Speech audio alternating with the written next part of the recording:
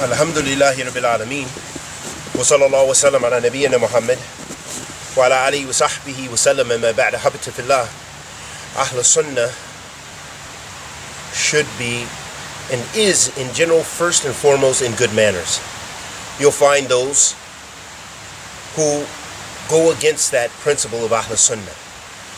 However, Ahl Sunnah is first and foremost and should be first and foremost, even when we find mistakes and taqsir in individuals like ourselves.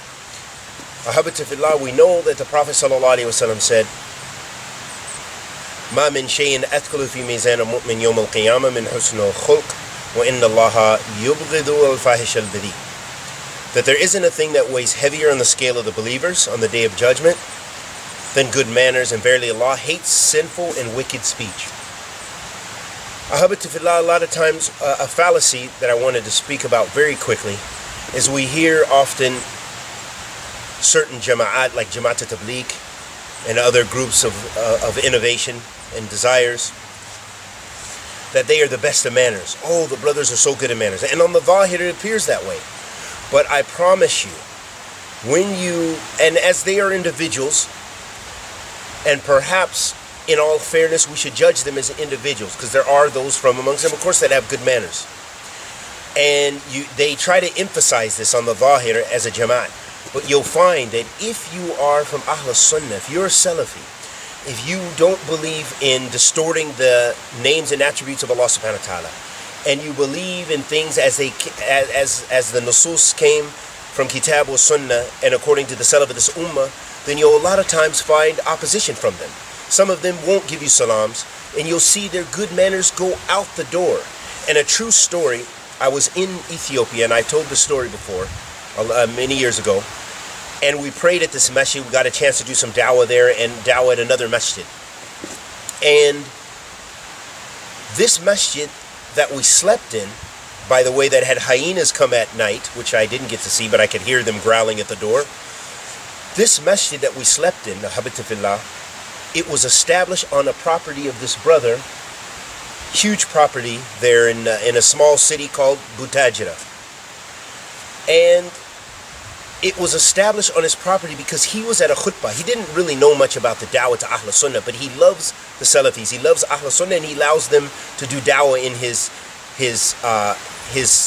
masjid, and and provide and helps them and has them come for Ramadan, and his son is memorizing Quran with them and doing da'wah with them. Walillah alhamd. But what encouraged him is because he saw once one of the preachers of Ahl Sunnah was given the khutbah, and the Tablighis became so angry about a certain issue the man was speaking about. He wasn't talking about even the people of desires, it was about Tawheed.